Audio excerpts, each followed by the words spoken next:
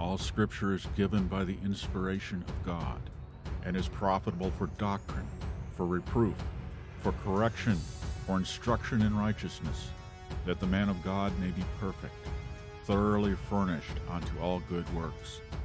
And be not conformed to this world, but be ye transformed by the renewing of your mind, that ye may prove what is the good and acceptable and perfect will of God.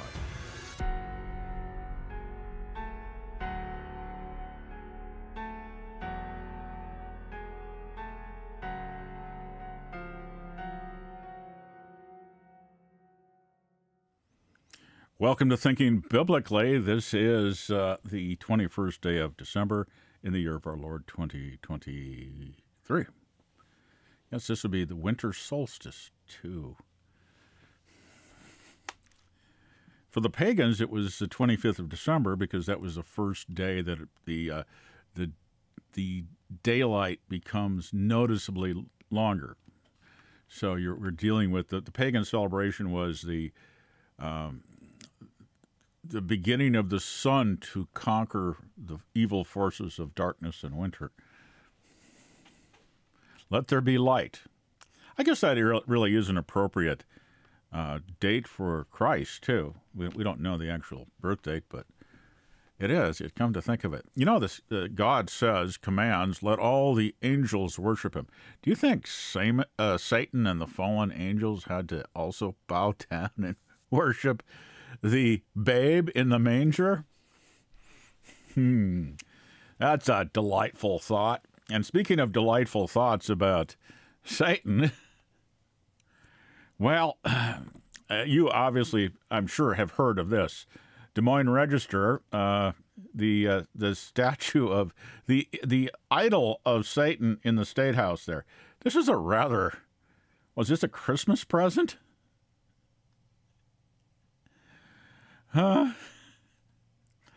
You know, I have a bet. You know, it says here, the Satanic Temple of Iowa says a statue depicting the pagan idol Bethomet, part of its controversial display in the Iowa Capitol. You know, the Scripture says the enemies of God, their own weapons will pierce them through. I find this very humorous. God mocking Satan. I'll show you what I mean in a few minutes here. So the idol had been destroyed. This morning we were informed by authorities that the Baphomet statue in our holiday display was destroyed beyond repair, the group said in a Thursday statement posted on Facebook. Former Mississippi congressman, a congressional candidate, a former Mississippian congressional candidate charged with vandalizing the Satanic Temple display at Iowa Capitol. It did not indicate whether the vandal or vandals had been identified. Capitol security could not be reached for comment late Thursday. The installation, permitted under the state rules governing religious displays in the building, has come under debate and criticism by Iowa and national politicians. Presidential hopeful Ron DeSantis on Tuesday joined a chorus of Republicans calling for the removal, while others in the GOP said that, though it is offensive, it is protected by free speech. Despite the destruction of the robed figure of Bethomet, holding a ribbon-bedecked pentagram, and topped with a gilded ram's head, looked like aluminum foil to me.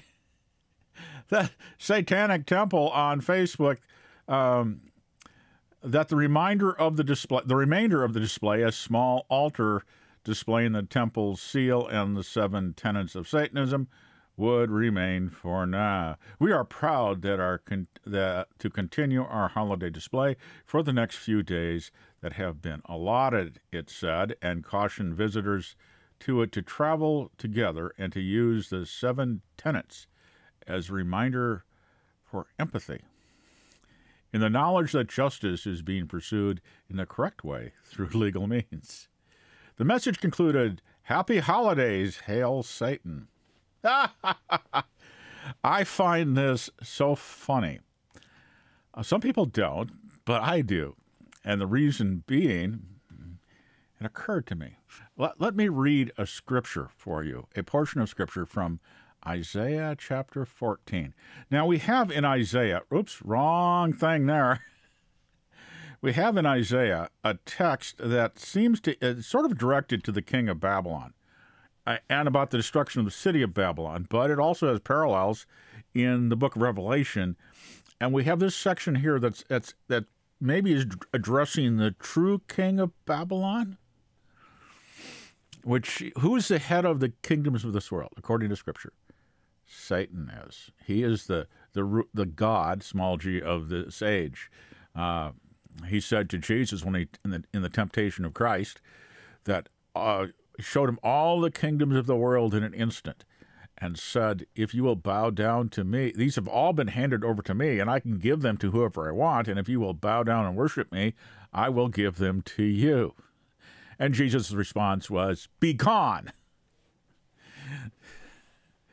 The Lord, only the Lord shall you serve. To him alone is worship and service due. So in Isaiah chapter 14, starting at verse 12, "How you are fallen from heaven, O Lucifer." Lucifer means light bearer. "Lucifer, son of the morning. How you are cut down to the ground, you who weakened the nations. For you said in your heart, I will ascend into heaven. I will exalt my throne above the stars of God. I will also sit on the mount of the congregation on the farthest sides of the north. I will ascend above the heights of the clouds. I will be like the Most High." Sounds like a little pride got a hold of him. "But you shall be cut down to Sheol, the abode of the dead, to the lowest depths of the pit." Now, what do we see in the book of Revelation?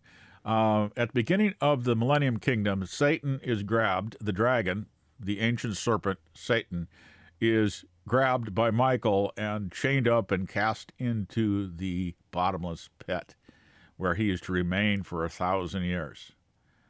Then he'll be loosed for a season to test the inhabitants of the earth, and then he will be cast into the lake of fire. So God is using him. Satan, you are being used. Da-da-da-da.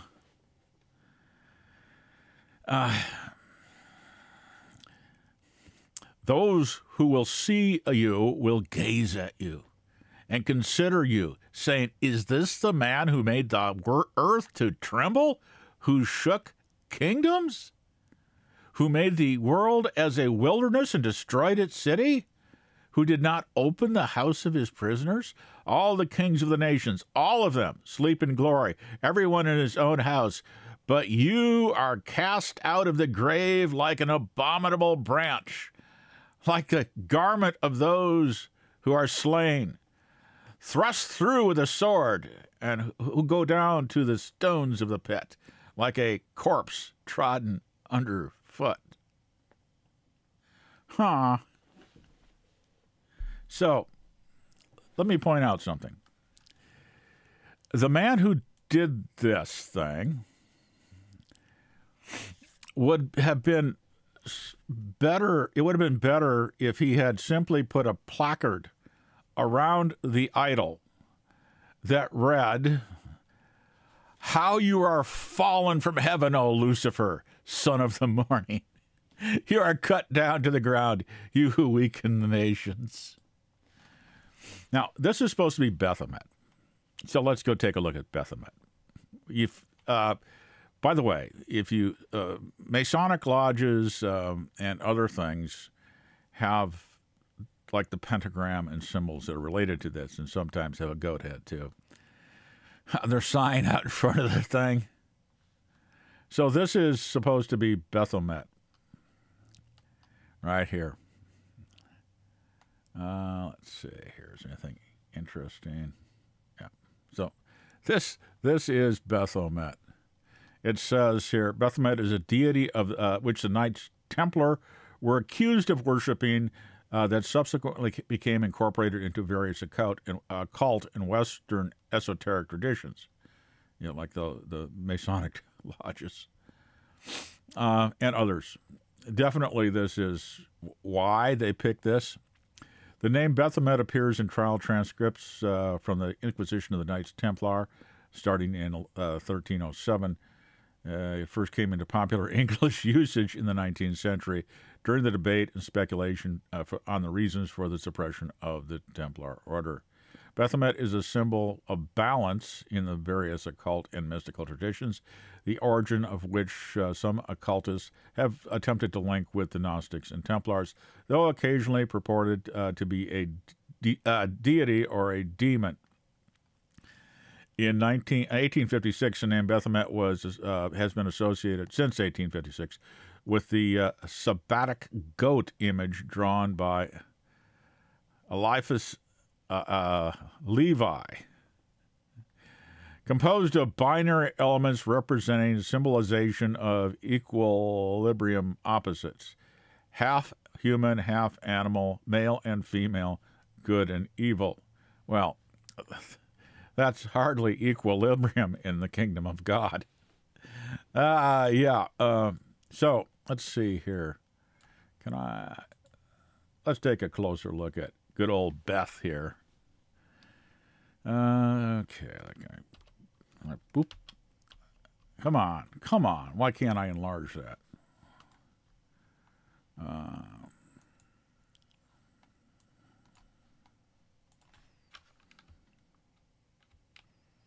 Okay. You notice here there's a little problem with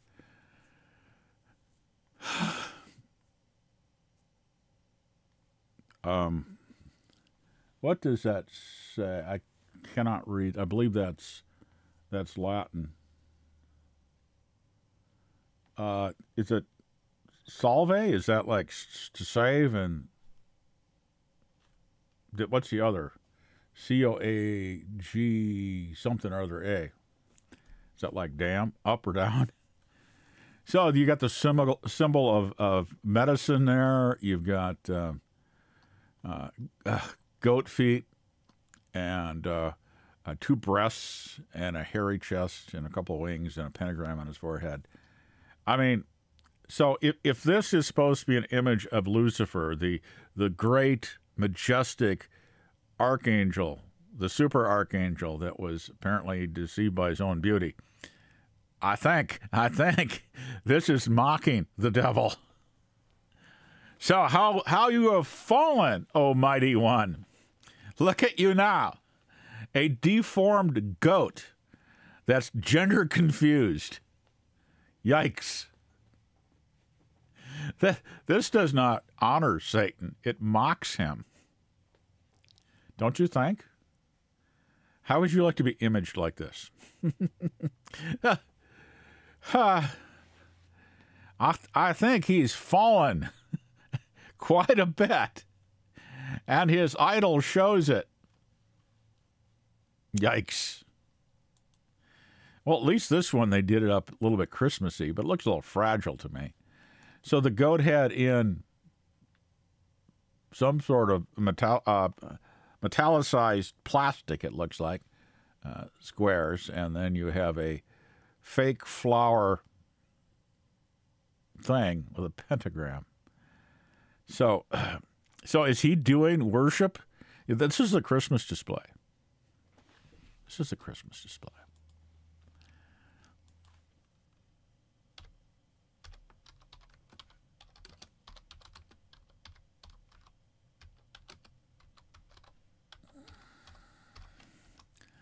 Hebrews 1:6. Speaking of Christ, he says, but when he brings the firstborn into the world, he says, let all the angels of God worship him.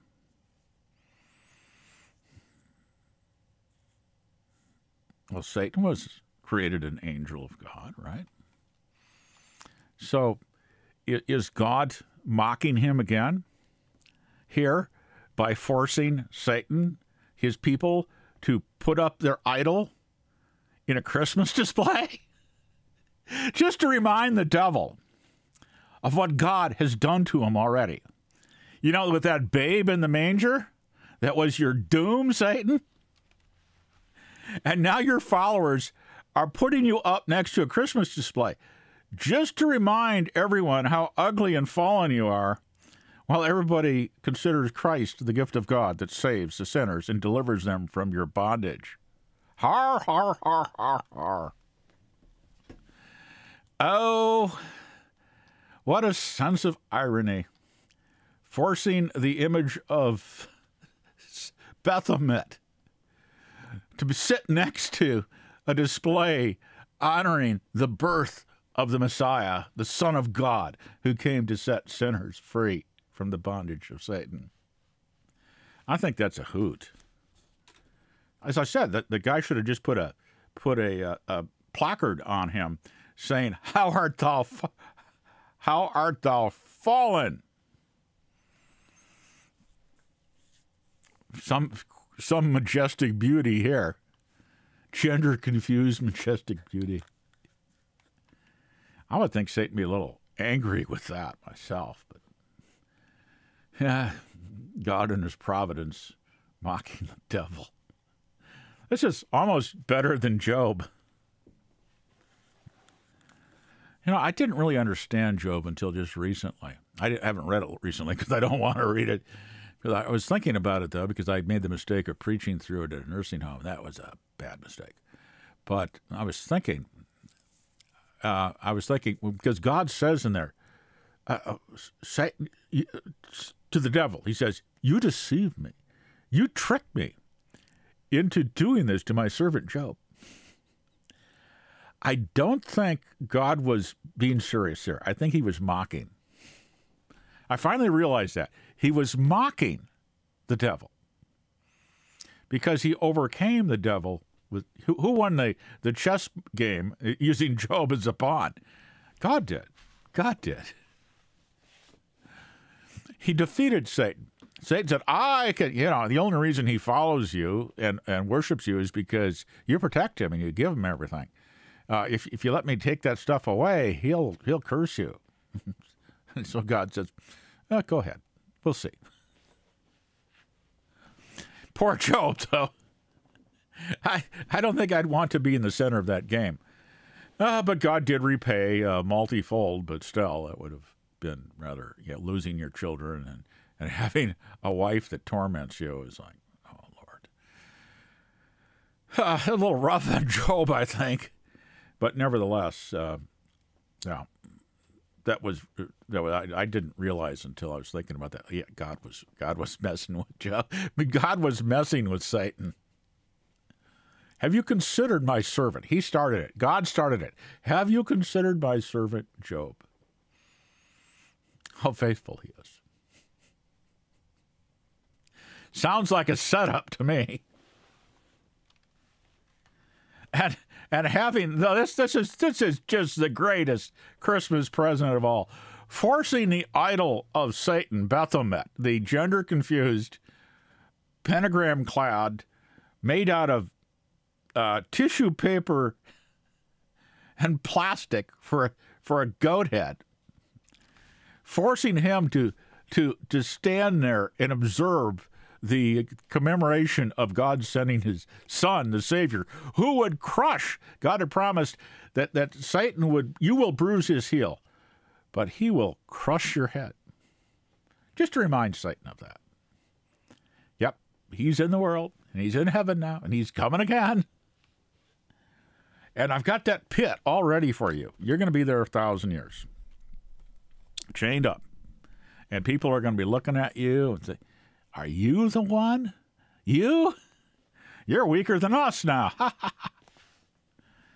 All right. God has a sense of humor, and it has to do with his justice, too. A sense of justice. Satan mocked God, and now God's repaying. Yep. I love it. I love it. I think, just leave that stuff up. I mean, it's so ugly. This is, why should we be concerned about Satan depicted like this?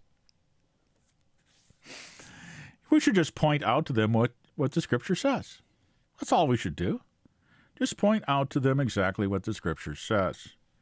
Oh, I guess I put that. No. Yeah, let all the angels worship him. Yeah, that's it. So the Bethomet is there from the Satanic Temple, worshiping the newborn Christ. Let all the angels worship him. Oh, God is really sticking it to Satan this Christmas. Oh, yeah, it's only begun. So, we don't have to tear those things down. Just use them for what they are, the mocking the devil. Anybody that worships that. But in order to worship that, too, that's part of a Christmas display. They have to see Christ in a manger. He's got to be there. You know that. So, and the devil's standing there with a stupid look on his face with a goat head made out of tissue paper. Why take it down? Maybe it was Satan that inspired that guy to tear his thing down because it was really not making him look very good there. Well, I just thought somebody might enjoy that. I certainly do.